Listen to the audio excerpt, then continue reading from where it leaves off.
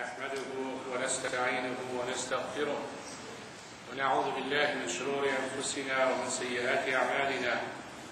من يهده الله فلا مضل له ومن يضلل فلا هادي له، وأشهد أن لا إله إلا الله وحده لا شريك له، وأشهد أن محمدا عبده ورسوله. أمراض القلوب واللسان، اللقاء 11، المرض، غض البصر، وهذا هو اللقاء الرابع والأخير من هذا المرض. الإنسان أيها الأحبة في الله خلق من التراب، ويعيش على التراب، ويتعامل مع التراب، ويموت تحت التراب. يقول الله سبحانه وتعالى: قل للمؤمنين يغضوا من أبصارهم ويحفظوا فروجهم ذلك أزكى لهم. ويقول الشاعر: إن الرجال الناظرين إلى النساء مثل الكلاب تطوف باللحمان، إن لم تصن تلك اللحوم أسودها أكلت بلا عوض ولا أثمان. Evil actions of the heart. This is our 11th meeting, and we are talking about the disease of not lowering your gaze. Not lowering your gaze. And this is the 4th lecture under that title, and inshallah it will be our last lecture referring to that disease. We all know, brothers and sisters, that Allah subhanahu wa ta'ala created us from dust. And we know that we are living on dust. And we know that we are dealing with dust. And we know that we will be buried under dust. If we know this fact, we know who we are and how we should act. Arrogance is out of the question for someone who knows who he is and where he came from. Allah subhanahu wa ta'ala commanded us by commanding Prophet Muhammad sallallahu alaihi wasallam to command us to lower our gaze. And this command is addressed and directed to the believers, men and women, to lower our gaze and to chase our privates. This is more purifying and more good for all of us. So he commanded us first to lower the gaze before chasing our privates, which to tell us that anything that leads to the evil action referred to or known as fornication or adultery, any mean that leads to it is haram, and the first and the most important mean that we are dealing with is not lowering your gaze. I'm addressing sisters, my sisters who are listening. This is a command for men and women. And sisters have a great responsibility and a big role in eliminating this disease and controlling it. Because if they are keen on fulfilling the command of Allah subhanahu wa ta'ala, then it would be made easier for men to fulfill that command too. So we are addressing men, and we are commanding men day after day to lower their gaze and to stay away from anything that could lead or may lead to fornication. So we are dealing with the core of the problem. And the core of the problem is really, in essence, sisters. Because if the sister dresses according to the Sharia and behaves according to the Sharia and goes out and in according to the Sharia and does not wear the things that contradicts the command of the Sharia, and they don't leave their homes with makeup, they don't leave their homes with perfume, they don't leave their homes with attractive clothes, they don't leave their home with transparent clothes or tight clothes, or they don't mix and deal and talk and change their walk and all of those deviant behavior that attracts the attention of men, then the problem will be dealt a lot easier with. It's not going to eliminate the problem 100%, but definitely it's going to make it the least. We have talked about al-ilaj. We said, how do we cure that problem? I'm just going to remind you of what we said last time, and then we get in our topic. Number one is shy. You need to shy from Allah subhanahu wa ta'ala. And this shyness is understood by guarding your head and everything that is attached to it, from hearing, from seeing, from talking, your stomach and everything attached to it, your privates, your hands, your legs and such, and the food that you eat, and so forth. So, eliminate that, or safeguard that, or be shy from Allah subhanahu wa ta'ala to disobey Him with any of that. Have a sincere and a determined intention to change in yourself.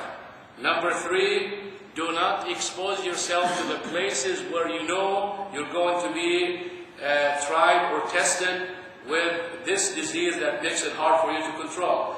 Number four, know the consequences of too much looking, what Allah subhanahu wa ta'ala gives you, and the sin that you are committing, and the punishment that you may be inflicting upon yourself. Number five, dua. Ask Allah subhanahu wa ta'ala to help you cope with that problem if you have that problem. And number six, get married. And this is the best solution. It's not going to eliminate it either, because unless you are a believer, unless you don't have the temptations everywhere, this thing is not going to be eliminated completely, but it definitely reduces it to the minimum. Prophet Muhammad sallallahu alaihi wasallam told us, as reported by Imam Muslim rahimahullah, المرأة تقبل في صورة شيطان وتدبر في صورة شيطان فإذا أبصر أو فإذا بصر أحدكم امرأة فليأتي أهله فإن بذلك يرد ما في قلبه وفي رواية إن معها مثل الذي معها. This hadith can be also misunderstood in reference to women. Prophet Muhammad sallallahu alaihi wasallam, text translation directly, it would say that the woman comes in a picture of shaitan and leaves in a picture of shaitan. Many people, ignorant people, who don't know the meaning of the wording, the context of the wording, they have a deviant intention to attack Islam from the Muslims themselves and to look down at women, misunderstand that, and they say, we are comparing women with devils. Absolutely has nothing to do with it. We know Shaitan's main objective is to deviate us, to take us to hell in every possible way, the quickest and the easiest way. Shaitan understands that women are created so loved to men. Shaitan understands that he can use women to deviate women and men. Men created, they are infatuated with women. And women created that they are infatuated with luxury and infatuated with compliments and liking to show off. Shaitan, as soon as the woman leaves, he is inciting her and everyone who looks at her as if she is the shaitan. I'll give you an example. Prophet Muhammad ﷺ told us that, or commanded us not to pray when the sun is setting, or when the sun is rising at that instant. He said, because إِنَّ الشَّمْسَ تَطْلُعُ بَيْنَ قَرْنَيْ شَيْطَانٍ وَتَغِيبُ بَيْنَ قَرْنَيْ شَيْطَانٍ. That the sun rises from in between two horns of a shaitan and sets in between two horns of a shaitan. Now what do you understand from that? That here is the shaitan and he's carrying the sun between his two horns? No. At this time, when the sun sets, people used to worship the sun. We all know that from the story of Ibrahim alayhi salam and many others. So people, when the sun sets and when the sun rises, those who worship the sun, they bow for it at that time, when she sets and when she rises. Shaitan, with his arrogance and his love for being worshipped, he goes and he poses himself in front of the sun as if the sun is rising from between his, as if he has the sun in between his two horns. Really, the sun is the sun. But he goes and he stands there. Okay? Woman leaves the house. He stands there as if he is her. But definitely she is herself, and he has nothing to do with her except using her to deviate and attract men. So Prophet Muhammad ﷺ told us, this is what the shaitan does. As soon as the woman exits her or leaves her home, shaitan is waiting at the door to make everything bad for her so she can look good and attract people. And when she comes back, he does the same thing until she goes inside the house. So what does that mean? When Prophet Muhammad ﷺ says, women and nisa'u habailu shaitan, women are the ropes of the shaitan. That means he uses them as a rope to catch men by them. How? By telling them how to look and how to dress and giving them hope and making them feel good about themselves, enticing and attracting everything for them so they can deviate men. So this is how we should understand that. It is not women, it is the shaitan who does that because he knows. So Prophet Muhammad ﷺ said, this is what the shaitan does. If any of you sees a woman and he's attracted to her, now I'm talking about a quick look, without intention. Okay, you're supposed to turn your head. If you saw something you like, and it's bothering you, rather than taking another look, what do? Go home, and your wife has what this woman has. She'll be able to satisfy you. This is the command of Prophet Muhammad ﷺ. Rather than thinking about it, rather than taking another look, rather than chasing her, rather than living in that pain and grief and all of those thoughts that you may have in your heart and get the sense, go home and your wife is there. She has what she has. That's why we said marriage will solve most of that problem.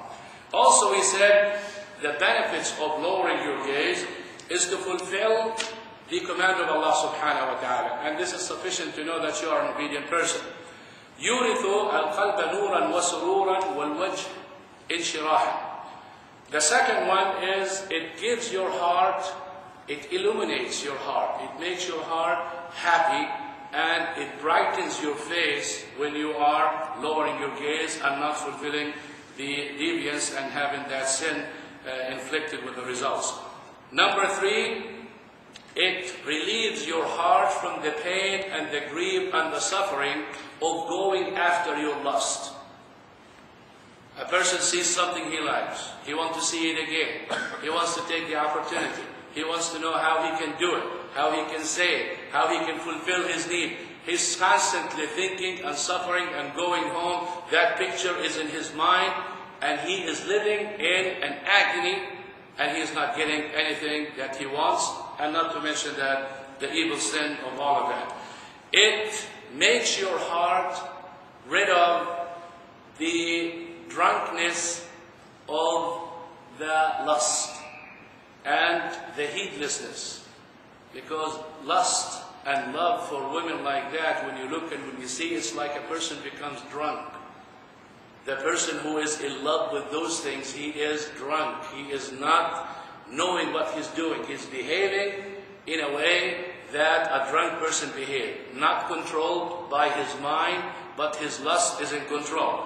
Also, it makes your heart busy with things that doesn't benefit you. Rather, with something that benefits you. Because when you talk about the look, the eyes and the heart have connection. They share the same entrance. What comes to the eyes comes to the heart. If you cut that entrance, you close it, you have saved the heart, and vice versa. So when you look, this is how you will be, subhanAllah, this is how you will protect yourself.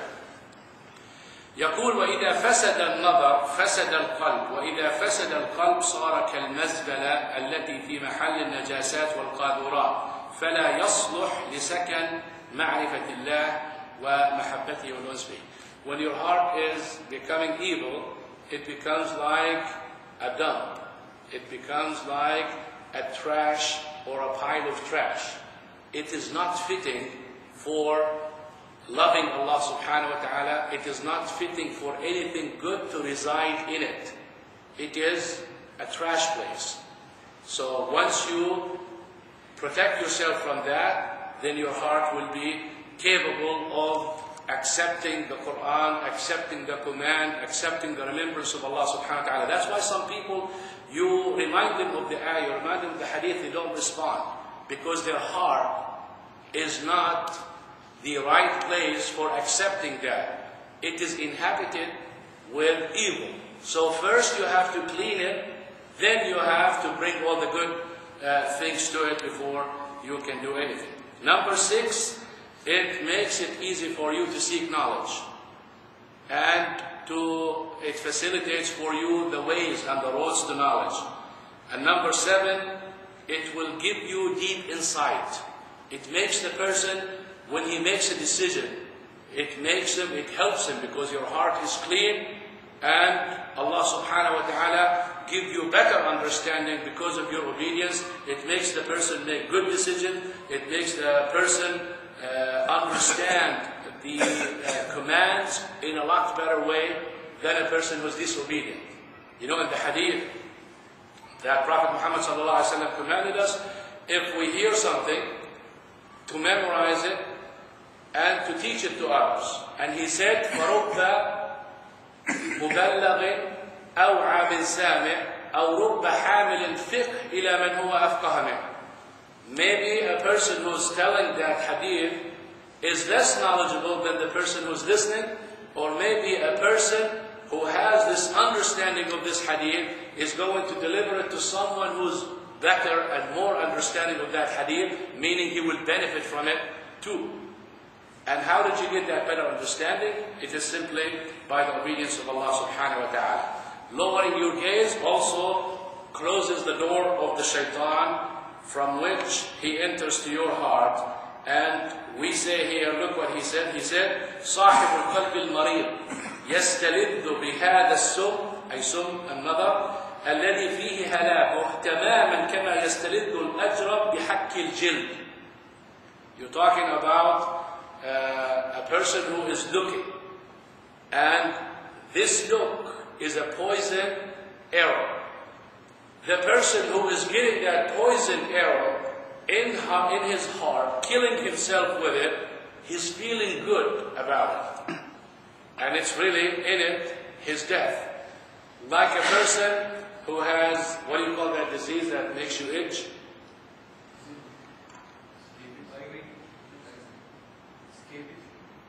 Yeah, I'm sorry, scabies? Yeah, that disease. When a person itches, what does that do? It opens the pores in the skin. And the virus or the insect or whatever that causes that disease, it has a better access to the body. So it makes it worse, and through that you will end up killing yourself. Even though you feel good when you're scratching, but in reality, you're killing yourself. It feels good when you're looking, but in reality, you're going to end up killing yourself. Last time, brothers and sisters, I said something probably some people either misunderstood or took it in a wrong understanding, and I will explain. Referring to the last question that one of the sisters asked about meeting with the interviews and such, and I said not to look or not to work to that extent, but we'll explain. We have to understand one thing. It is a must on women to seek knowledge. Not just men, men and women. And the knowledge that we are talking about is the knowledge of the religion, but you are not to limit it by religion. Meaning, before she needs to seek any other knowledge, she needs to understand her religion first. Then after that, go. You don't want to have a woman who is an engineer and she doesn't know how to pray. She doesn't know the basics of her religion. So we understand all that. The problem that we have, that we only seek the worldly knowledge and we excel in it. We're not satisfied with a bachelor degree, we go for a master's degree, and we'll go for a doctorate degree, and we keep going until we get the max of that. And the sad part is, the basics of our religion, we're not willing to read it, learn it, ask about it, or even worry if we are making it right or not. We just go on, this is how I learn it. Some people may ask, so you're saying that we can, assuming that there is a sister who understood her religion and she studied something, so she going to spend 4 or 5 years and waste her life, and then you're telling me that she cannot go out and work, and she cannot mix, and she cannot shake hands, and she cannot have an interview with a male and such, then what's the point? What are you talking about? Well, we tell you something. Number one, al-ilmu nur bikul anwa'. Knowledge and knowledgeable people, when you get the knowledge, it is light. It is beauty in all kinds of knowledge. Whatever knowledge you have, it is a beauty. And it is very rewarding if you have the right intention when you seek it. Even if you don't act upon it. You don't use it. It is rewarding. This is like you go to study how to do anything, just to be a teacher. And you did not teach. Your intention is to benefit. But for some reason you did not. You are rewarded because من سلك طريقا يلتمس به علما سلك الله به طريقا إلى الجنة. If you go in a path, you're seeking knowledge, whether it is religious knowledge or not, with the intention, for the sake of Allah, Allah subhanahu wa ta'ala is taking you on a road to Jannah. He did not say, and if he goes and he uses that and he works with it. That's number one. Most of our looks materialistic. Here we are. I graduated, I better make some money. If I don't make some money, then all my life is a waste. What does that tell me? It tells me that you don't have the intention from the beginning. Your intention was not pure for the sake of Allah subhanahu wa ta'ala. This is like I'm teaching him about Islam. And he did not listen to me. Then I get mad at him, I drop him, I say I'm not going to talk to him, he doesn't listen. Is this right? No. I got the reward for talking to him, whether he accepts it or not. The same thing, I got the reward for seeking the knowledge, whether I use it or not, if I have the intention to start with. Now let's look at this.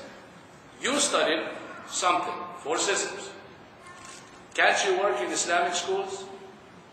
Can't you work in a masjid? Can't you work at home, from home, where you can conduct, many people, all their businesses from home. Men, not women, conducting their businesses at home. You can do that. Can't you work in a place where you fulfill the hijab and you are protecting yourself from any haram? If you fulfill those, then you are welcome to do that. But if you're going to involve yourself in haram, then that is not an excuse to say, well, I studied, or why did I study for? Do not forget, brothers and sisters, that even here in this country, that is not a Muslim country, even the non-Muslims resorted to teaching their children at home because of the evil and the corruption in public schools. You know, if you take your son or your daughter to an Islamic school, it's expensive. And we know why. And it's not even enough for the Islamic schools. Well, if you have studied, don't you think that the woman can take care of her children at home and homeschool them? If the non-Muslims are doing that, can she benefit from that? Look at the reward she gets, and look at the money that she saves because she has soft knowledge.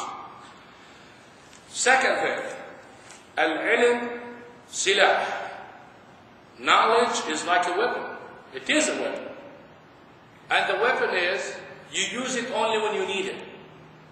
You have a gun, you're not constantly shooting.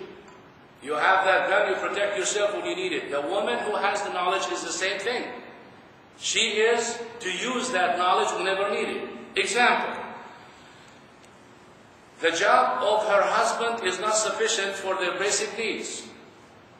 She uses that knowledge to help him. The second one is her husband lost his job. She works to support the family. When she's divorced, her parents are in need for spending. Her husband cannot spend or doesn't want to spend, but he allows her to work and spend on her parents. She can use that. So as you can see, the knowledge will not go in vain like we think. It is rewarding, it is used when it's needed, and it can be used in the right places at the same time. So this is something to keep in mind, that brothers and sisters, halal and haram does not change wherever you go.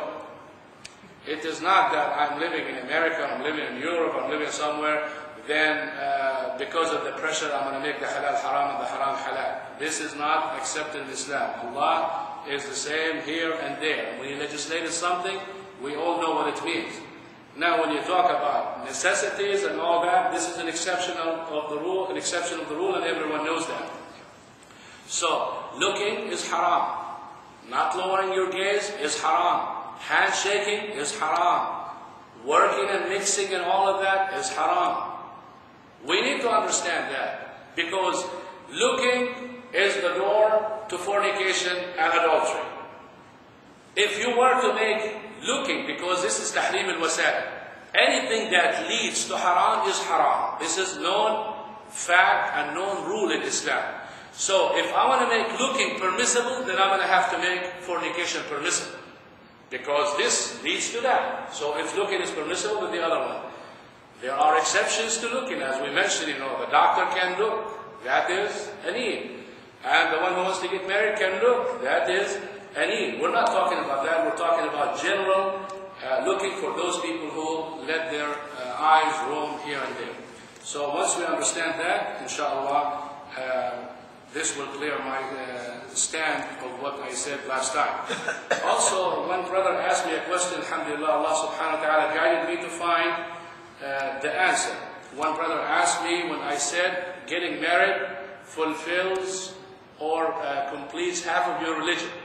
This is an authentic hadith. As I told you, I wasn't able to authenticate that, but alhamdulillah I found it. It is in Sahih al-Jami' and in al-Hadith al-Sahiha for Shaykh Albani rahimahullah. It is an authentic hadith. The hadith states, إِذَا تَزَوَّجَ الْعَبْدُ فَقَدْ اسْتَكْمَلَ نِصْفَ الدِّينِ فَلْيَتَّقِ اللَّهِ فِي النِّصْفِ الْآخِرِ. When the servant gets married, he has completed half of his deen, then he should have taqwa of Allah subhanahu wa ta'ala with the second half. Also, Tawus, one of the great scholars of tafsir, he said, Al-mar'a shatru din al-rajul. The woman is half of the religion of the man. And I think sisters can relate to that and understand that when we focus on how much the shaitan uses them to deviate men. If Prophet Muhammad ﷺ says that the woman completes half of the religion of a man, what an honor is that for a woman? You cannot get bigger honor than that. At the same time, how dangerous a woman can be to a man. So you take it, it's like a sword that has two sharp edges. It is an honor for her if she chastes herself, if she takes care of herself, and at the same time, it is destructive force for men if she doesn't. And this is a status for a woman to understand that because of the intense love that men have for women. Promise you to conclude or to talk about the youth. Now, we have to talk about that. At the youth, Prophet Muhammad ﷺ said, إِنَّ اللَّهَ يَغَارُ وَإِنَّ الْمُؤْمِنَ يَغَارُ وَإِنَّ غِيرَةَ اللَّهِ أَنْ يَلْقَى الْمُؤْمِنَ مَا حَرَّمَ اللَّهُ أَنْ يَأْتِي الْمُؤْمِنَ مَا حَرَّمَ اللَّهُ عليه. Allah subhanahu wa ta'ala gets angry when someone looks. And the believer gets angry when someone looks at his mahram. The anger of Allah subhanahu wa ta'ala, or the ghira. See, ghira, it would not be fitting for Allah subhanahu wa ta'ala to say that Allah is jealous. But we are talking about jealousy. The ghira of Allah subhanahu wa ta'ala is to see someone doing something He prohibited. And we are talking about ghira. One of the companions, radiallahu anhum, his wife committed an adultery. And he caught her. He went to the Prophet ﷺ to complain to him. He told him, you're going to get 80 lashes, or you better have 4 witnesses. He said, "O Prophet of Allah, I saw her." He said, 80 lashes or 4 witnesses, because this is the command of Allah subhanahu wa ta'ala for someone to accuse another person with fornication or with adultery. He said, by Allah, Allah is going to reveal something to show that I'm truthful and honest. Sure enough, Allah subhanahu wa ta'ala revealed the verses and finding a way out for this sahabi, which is what we call li'an, is the husband curses the wife 4 times that she has committed it. Either she accepts it, or she would curse back 4 times that she is honest and free from that. The point I'm trying to make, one of the companions was present when this companion said so and so, and the Prophet ﷺ told him, you better have 4 witnesses. So I believe it's Sa'd ibn Ubadah, Sa'd ibn Mu'adh, Jazakaallah khayr. Sa'd said, Ya Rasulullah, O Prophet of Allah, you catch your wife doing this and you go look for witnesses? By Allah, if that happens to me, I will hit that person with the sharp edge of the sword. Basically, I'll kill him. Prophet Muhammad ﷺ did not say anything, which means approval to what he said. He said, do you see how jealous Sa'd is for his honor? By Allah, I am more jealous than him. And Allah subhanahu wa ta'ala, I hate to say the word, has more ghira than me and Sa'd. Which is, see how angry Sa'd was. Prophet Muhammad ﷺ gets more angry, and Allah subhanahu wa ta'ala gets very angry when someone disobeys him subhanahu wa ta'ala. So when we talk about that, we are looking at believers. Believers who don't get angry or feel jealousy when someone looks at their wife or their sister or their relatives. Now when we say look, we're not meaning just any passing look. We are referring to not only others looking, but them themselves, how they leave the house. You go out with your wife. The clothes that she is wearing is very attractive to men. You're a man, you can tell. And it's okay with you to walk with her. This is a form of diyatha. This is a form of diyatha. You see your daughters not wearing the hijab, and you see them going out. This is another form of diyatha. You don't feel jealous. It doesn't move you. It doesn't bother you to see someone looking or to see your wife wearing something that you know it attracts men. Rather, you could be more sick. You like others to look at her. Like some people do. Look, but don't touch. What does that mean? They're enjoying it. Now, I'm not talking about Muslim, but the point is, they may have the same understanding, but they will not express it in the form of words. Who is the youth? Look what Prophet Muhammad ﷺ said. ثلاثة قد حرم الله عليهم الجنة مدمن الخمر والعاق والديوث الذي يقر الخبث في أهله. 3 people. Jannah is forbidden for them. A person who is an alcoholic. That's number 1. The second one, the person who deals with his parents in ill manner. He is apt, he is not obedient. And the third one, at the youth, the one who sees the evil happening in his family, referring to the women's side, and he doesn't care. Basically approves it and let it go. And this evil could be, as I mentioned, the way they look and the way they behave and the way they go out, or when men do any kind of looks or any kind of talks with them. I'll give you an example at the end. So this is not limited to the wife. It is the wife, it is the sister, it is the mother, it is the aunts. Those relations that we call maharim, it doesn't bother you to see that. And unfortunately, brothers, here our children are almost immune to jealousy. They don't have that. They don't even think of that. I personally ask children, one person, I asked him, another brother was jealous because this brother said something to him about his sister. And he told me, please talk to him. He keeps talking to me like that, and he talks to my sister or something. I went to him and I was using my old-fashioned style. Would you like someone to do this and this to your sister? And he said, why not? I said, I'm in the wrong ship. I said, okay, let's rephrase that. Would you like to get beaten by him? No, I don't like that. So the point is, if you talk to them, they don't have that jealousy. Why? Because of the way that they are brought up. When you have a person living and working and going to school with girls, no difference, sister, brother, everyone is talking, families going out. Nowadays, alhamdulillah, which is alhamdulillah for good and bad, where you have places where all they do is like what they call it coffee shops, Muslim coffee shops, where you go, you smoke and you use that hookah or whatever that thing is, and music and you name it, brothers and sisters, alhamdulillah. It's at least Muslim bar, right? This is how they look at it. Alhamdulillah, he is not in a disbeliever bar.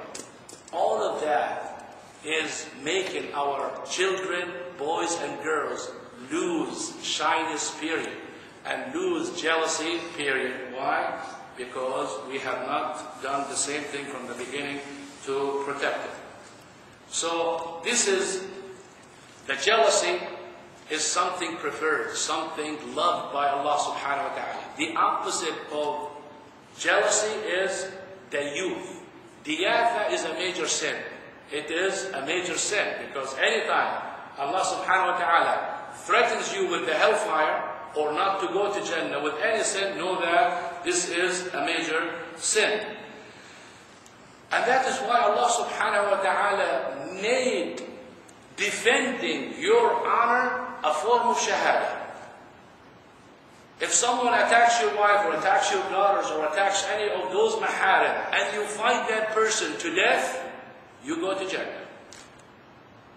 This is how Islam looks at those things. And that's why we sometimes, not understanding how important it is, we belittle those glasses and we belittle the way they dress and we just say, oh, it's no big deal, it's not harming anyone, it's just something passing by. Allah subhanahu wa ta'ala told us, الزاني لا ينكح إلا زانية أو مشركة والزانية لا ينكحها إلا زان أو مشرك وحرم ذلك على المؤمنين.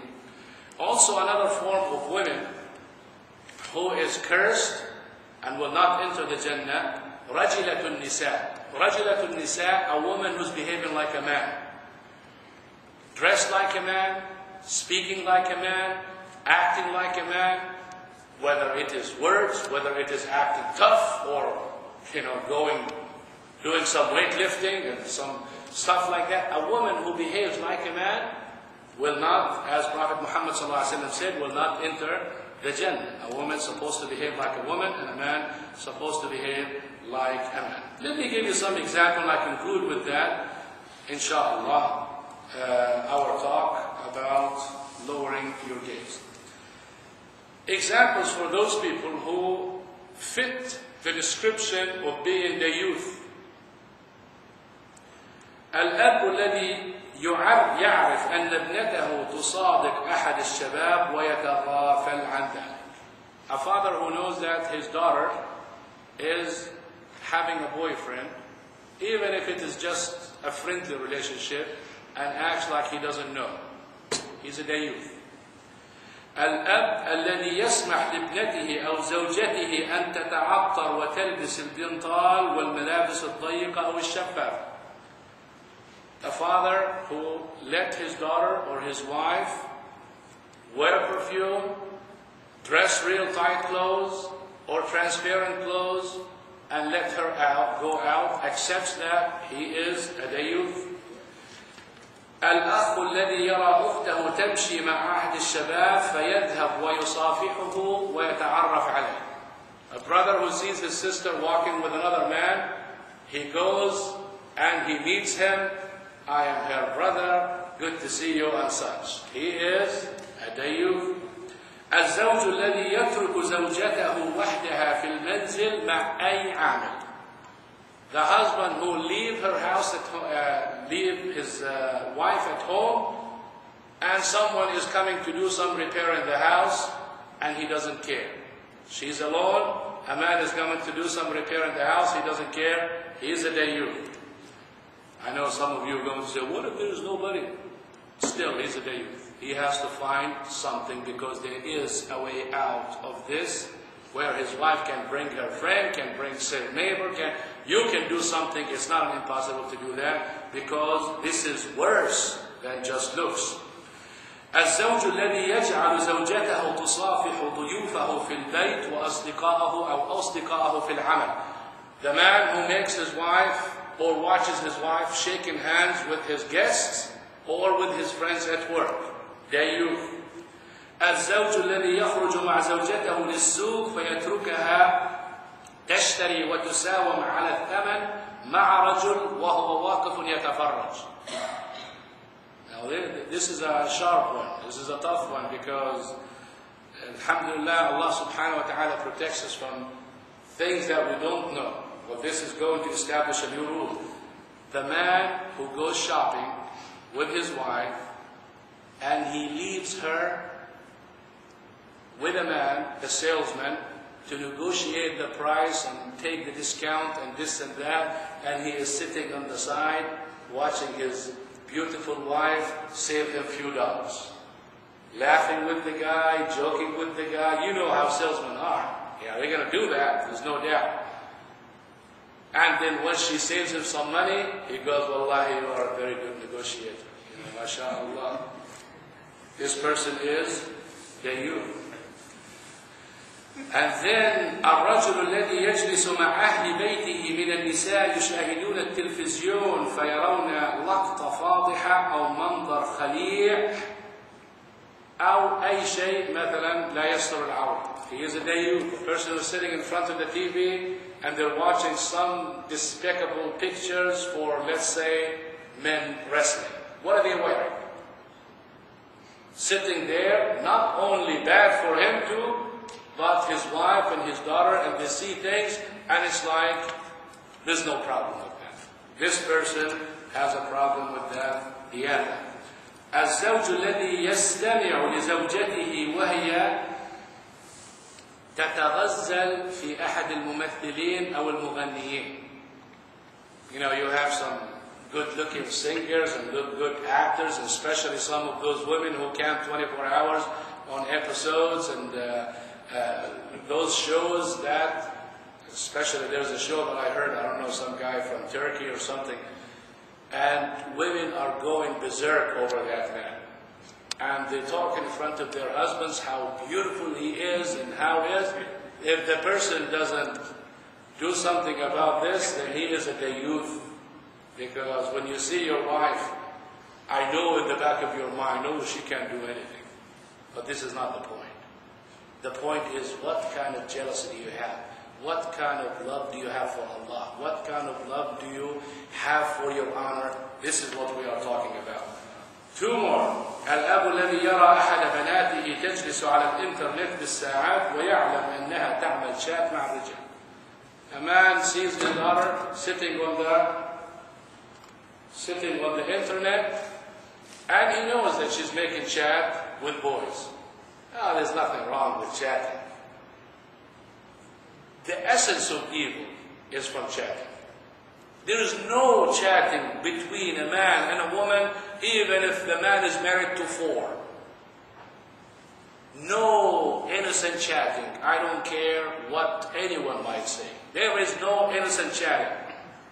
Even if the person she's chatting with is gay. No innocent chatting.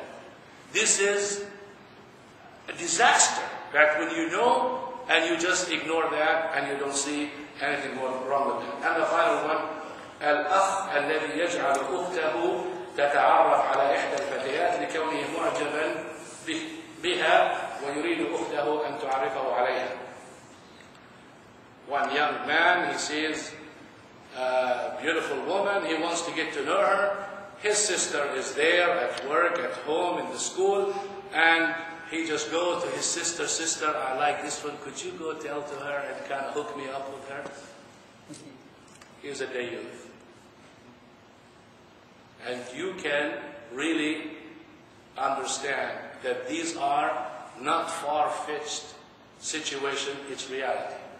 We're seeing it, we're living it, and unfortunately we are losing it when it comes to really having our honor protected and our gaze and our privates chased. This is a disaster that we, inshallah, need to control and get rid of. With that, brothers and sisters, we conclude the disease of not lowering your gaze. May Allah subhanahu wa ta'ala help us lower our gaze, and may Allah subhanahu wa ta'ala protect our wives, our sisters, our daughters, our mothers, and ourselves. Astaghfiruka wa atubu ilayk. Wa jazakumullahu khairan. We'll think of another disease, inshallah, between now and next Wednesday. Until then, I leave you with the care of Allah subhanahu wa ta'ala. Assalamu alaikum.